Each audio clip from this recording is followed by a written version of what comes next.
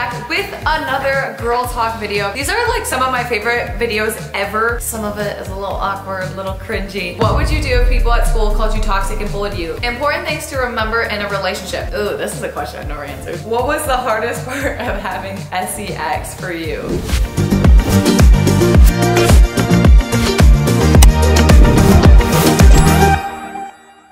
What's up guys, it's Katie. Welcome back with another girl talk video, guys. These are like some of my favorite videos ever to talk to you guys about because I love giving younger girls advice or even guys advice, even though it is girl talk, but if you're a guy, hey, what's up? I love giving you guys advice just because there's things that like I wish I would have known when I was younger and it would have helped me out a lot. So if I could do that to other people, it would make me so happy. So I'm very excited to be doing this video and I always feel like they're very interesting because it's like things that no one really talks about, and especially even on YouTube because it's like some of it is a little awkward, a little cringy, but we're gonna talk about it. We're gonna dive into your guys' questions. So if you guys don't follow me on Instagram, make sure you guys do that. Also TikTok, I'll put them up right here. That's why I always ask you guys the questions when we do these girl talks. And with all that being said, let's jump right on into the first question. Question number one, what is the best thing to do in order to boost your confidence and self-confidence? So, okay, this is something that I think is so important, is if you wake up every single day, you look in the mirror, you tell yourself 3 things you love about yourself. It doesn't even have to be physical appearance, but if that's like what you want more confidence with, start complimenting yourself, start talking to yourself how you would to your friend. Like if you would call your friend beautiful, you would say, oh, I like your hair, I like this. Like point out things that you like about yourself and tell yourself that every single day. And that, in my opinion, will really help boost your self-confidence. Okay, question number 2.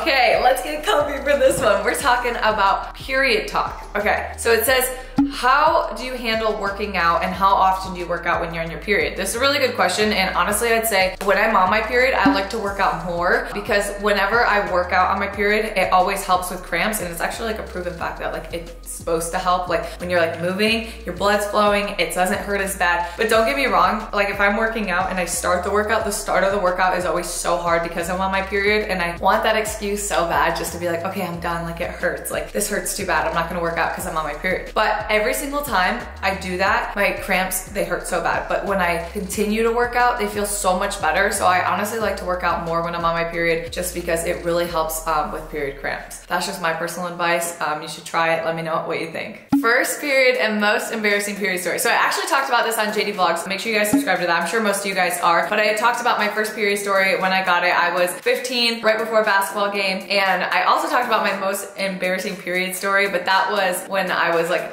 an adult. That was a couple years ago. But honestly, like I feel like period stories like that are embarrassing, but at the same time it's like life and that happens, and like I feel like it's gonna happen to every girl. Like you're gonna have an embarrassing story, but it's like all who you surround yourself with and like who makes you feel embarrassed or who makes you feel like it's not that big of a deal. And I'd say one time, like I sat, this is like a short story, like what I said in that video. Basically, like I sat down and like I bled like on the chair, and then I had to like put my jacket down, like cover it up, and then clean it. Like it's obviously like really gross, but like it's not, because it's also like reality and that happens. It's just, it sounds gross to like say because most people don't talk about that. But like I'm such like a type of person where I'm like, why are we hiding things that actually happen? Like it's not that big of a deal. It's only a big deal because people make it a big deal. Obviously it like sucks, but like it happens. So my thing is like, just don't be too embarrassed. And I'm also lucky because like when you're in high school, it's definitely a lot harder because like I feel like boys and stuff are way more immature. So if like someone saw that, they'd like kind of like make fun of you, or it seems like it would be so traumatizing. But like what you gotta remember is it's really not the end of the world. Okay, this question says, what would you do if people at school called you toxic and bullied you like they are with me? Okay, first of all, if someone's calling you toxic and they're the ones bullying you, hello, they're the toxic ones. And the thing is, if someone's like bullying you, you really gotta like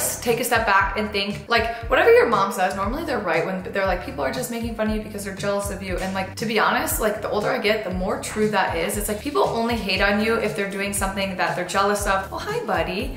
Oh, hi. Okay, this is so cute. Come here. You just want to give mommy some love. Okay, buddy. Okay. We're talking about haters in school, Topper. Do you have any haters? Do you have any people that bully you? No? Okay. Okay. Let mommy finish. So yeah, the thing is I just feel like when people are hating on you, when they're picking on you, it's because maybe they're insecure about themselves or something, and like putting other people like down makes them feel better about themselves. Like if I was a girl and I'm making fun of a girl's hair, then I'm like, ew, your hair's so like ugly. It's just making me feel better about myself. So like I would never do that, but what I'm saying is like people do that, and I feel like that's why they do it, is to make themselves feel better. So that's what you gotta remember, and just like don't let people who are bullies, don't give them power, because if they make fun of you and they see you cry, they see you like that it's affecting you, then they're like winning. They get that satisfaction. If you can be strong enough to just like say like, you really think I care what you are saying, like I don't care, or just like kind of like literally act like it does not bother you at all, I'm telling you, it'll eat them alive. Like they'll stop. If you put an end to the bullying, it'll stop. Just be like, okay, you really think I care what you think? That's funny. Walk away. Literally see what happens. Anyway, don't let people bully you, but don't bully them back. Just like make them feel like stupid for bullying you. Ooh, this is a question I've never answered. This is a good one. What was the hardest part of having sex for you? I feel like there really isn't like a hard part, but I did get a lot of questions and I'll just answer this. And also if you're young, like please click off this video. Like I feel like definitely wait till you're older, wait till it's right. Like don't rush into it. There's no rush at all. Like my advice would be like to honestly wait till you're married. And like I didn't do that, but that would be my advice for someone because I just feel like it is so much more special. And I definitely think that that's like what you should do. But also I will say like as your first time, even if you're like married, it does kind of hurt your first time. Yeah, that's all I'm saying on that. Like I'm not gonna go into like detail, but it does. But it's not like the worst pain in the world. It's just not like, it's not enjoyable that much. That's a good question. It says, is it right to drink and cuss if you're a Christian? I would say it's not right to do that, but I would say that like, I drink, I swear, I'm Christian, I know God loves me, I know I'm not perfect, I try not to swear, I try not to drink all the time, I try not to sin. But the thing is like, you're asking like a question like, is it right to do this? No, it's not right, but like, is it right to gossip? Do people do it? Yes. Like no person is perfect, whether you're Christian, whatever religion you are, no one's perfect. And that's the thing that's so cool about Christianity is like, God loves you no matter what, and he knows that you're a sinner. He knows that you're imperfect. Like he knows that and he still loves you. And that's what I think is so cool about the Christian religion rather than different religions is like, you don't have to try and be perfect. You don't have to be perfect. It's like, you want to try to be perfect. You want to do it because you love God and you know that God loves you no matter what. No matter what you did in your past, no matter what you did in your future, you know that God still loves you. And that to me is like the ultimate like faith, religion. Like that is so cool that there's a God out there that loves every single one of you. I definitely don't think it's right to do those things. And I think it's good to not do those things because harm can come from drinking, harm can come from swearing or like hurting people's feelings, or I just think like it's better to keep a cleaner lifestyle and like also not obsess over being perfect, because when people do that, then all they do is judge other people. They're like, they don't drink, or like they're like, oh, they drink, they swear, they must not be Christian. It's like, okay, well, like you're literally judging someone, which is also a sin. So just try and just worry about yourself and try and be the best version of yourself possible. That's my advice. Ways to help bloating. I actually love this question. I've never talked about this, but I actually have had a couple problems with like my stomach would always bloat when I'd eat, and they're like ways to like help it. I think just drinking a lot of water for one helps. Making sure I eat the right foods for my body. Like some foods that just don't work well with me. Some foods like make me bloat, and I think when I notice that I'm bloating, try and stay away from those foods. And then honestly running. If I run, my bloating in my stomach, it's like any air, anything that's trapped in there, like it's like my bloating goes away. So definitely like working out helps bloating a lot too. Important things to remember in a relationship. There's this one saying that I really love. It's like, if he wanted to, he would. And that is so true. It's like, you can't just like wait on someone to be there for you or be like a good boyfriend. If they're not, it's because they don't care enough and they're not the right one. It's not like, oh, you don't deserve to be treated right. It's like you just haven't found the right person, because every single person deserves to be treated good. You should be treating other people good, but like you also as girls, I feel like you guys, I just see this a lot of time in like relationships, is like girls settle for guys who like don't treat them as good because that's what they think they deserve, and that's so not true. I think every single girl deserves someone who like treats them amazing, which actually leads me to another question, which was, is it actually possible for someone to love me as much as Josh loves you? And I thought that was like really cute, but also like, I just want to say it is so possible. Josh is not the only good guy out there. There's like millions of good guys just like Josh out there. Maybe like not the same person as Josh, but has like a big heart like Josh. And there's so many guys out there that are right for you. So it's like, don't waste your time. As soon as you know someone's not right for you, just end the relationship. There's no point in moving forward if you don't want to like marry the person or like be with the person long term. And like every single girl deserves someone that's gonna treat them right. Because I will say, it's actually kind of like funny, because before I met Josh, I was like telling my one friend, I was like, I honestly just think I'm going to have to settle for someone who's like, I don't think is attractive, but will treat me nice. Because I didn't think, I was like, there's no good looking guys that are like, would treat you nice. And I'm like, holy crap, out of nowhere came Josh. And what's actually really cool is like, I prayed about it a lot, and I have like my prayer journals of like what I said, and like I really think that helped. And then also just like staying true to my word of, I mean, I was single for 3 years. I didn't date anyone for 3 years because I didn't want to just date someone that wasn't perfect, or not like perfect, because obviously Josh isn't perfect, but like I didn't want to date someone that wasn't like up to my standards or like what I thought I deserved. And I think it's really good to remember that, is that like keep your standards high and just wait, like just be patient, because you have the rest of your life with that person, so there's no point in rushing into that. So yes, you 100% can find a guy that loves you as much as Josh loves me. I believe that that is so true for each and every one of you. What age did you start wearing makeup? I started wearing makeup when I was in like 7th grade or 6th or 7th grade, but like light makeup, like mascara and stuff. And then I feel like I wore a little bit more in high school. And then honestly, as I get older, I feel like I wear less makeup, like more like everyday simple makeup, just cause like I just think natural beauty is like so, it's my thing. Like I'm not saying like, oh, people who do makeup, I think it's so cool when people do like a crazy makeup look. I love it. I used to do it all the time. But as I get older, I'm like, I definitely like the natural like lip gloss, like mascara, highlighter look, and like good eyebrows. But yeah, I started when I was in 6th grade. All right, how to tell if someone is being a fake friend. And I actually love this question, is because it is so hard to tell if someone's a fake friend, because sometimes it's like you just want that friendship to work out so bad that you ignore red flags. And that is my #1 advice. If there's red flags from the beginning, listen to yourself and pay attention to those red flags. I've had so many friendships where I've had red flags and I'm just like, oh, I want this friendship to work so bad. But it's like, oh my gosh, I'm looking back, I'm like, what was I thinking? There's red flags. Pay attention to red flags. They're always there. And to me, a fake friend is someone who doesn't care about you, or they have a motive. Like, what is their motive? Like, why are they being friends with you? Are they being friends with you because you're popular? Are they being friends with you because your parents have a lot of money or you have a lot of money? Or are they friends with you because they like your boyfriend? It's like, what is their motive in being friends with you? And looking at that, do they genuinely care about you? Do they listen to you when you talk? Or are they like ignoring you? Do they not give a crap about you? Do they belittle you? Do they make you feel like less important when you talk to them? Or do you feel good when you talk to your friends? Do you feel like uplifted by them? Do you feel like, I don't know, it's all in how they make you feel, and it's like paying attention to that rather than just like ignoring that. And I feel like that's really important. And like, do they talk bad about you? Do they talk good about you? It's like just paying attention to every little thing that a friend can do, because you really have to be careful with fake friends. No matter how old you are in your life, it's like you'll come across people who you think are good, but they're not. And it's like, you just have to pay attention to that, because if you do not, they'll just leave you being hurt by people. So you gotta watch out for fake friends, but at the same time, you gotta give people the benefit of the doubt and try and get to know them. Even if you see red flags, just pay attention and be a little more reserved with that relationship. What advice do you have for a girl getting comfortable with her body? I said this earlier a little bit, like telling yourself things you love about yourself. Just start talking to yourself like positively. That's my advice, is like literally just start like hyping yourself up. Be your own hype woman.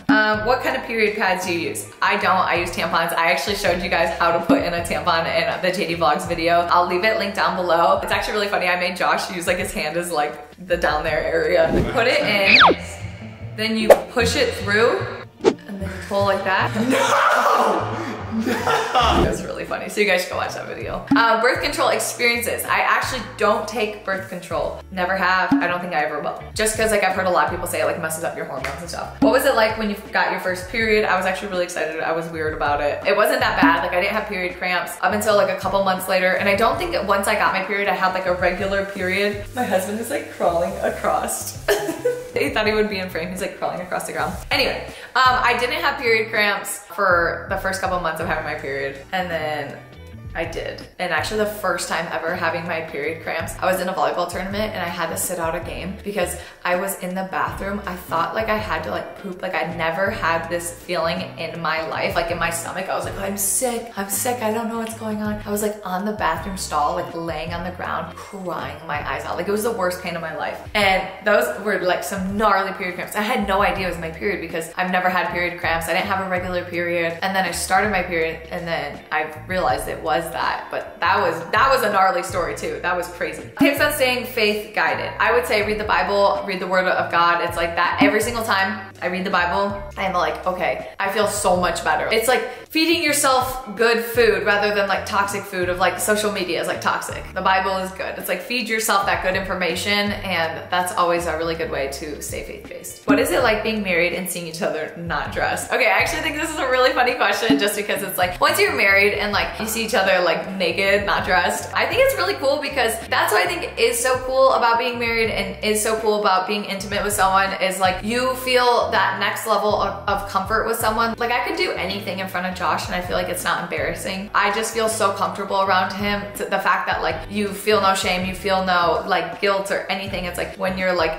naked in front of that person when you're like with that person. And that's what I think is so special about marriage too. And that's why I feel like it is so important to even save yourself for marriage, even though like I didn't, but I also didn't like sleep around, if I'm being honest. Like I was a pretty innocent, good girl. Like I just didn't wait till I was married. But the thing is to me, like my advice is like the more people you're intimate with and you take that next boundary, you like sleep with, you do these things with, it's like you're breaking a bond that you're gonna have with your husband one day. And I think it's really special. Like, just trust me. Just trust me on this one thing. Don't sleep around.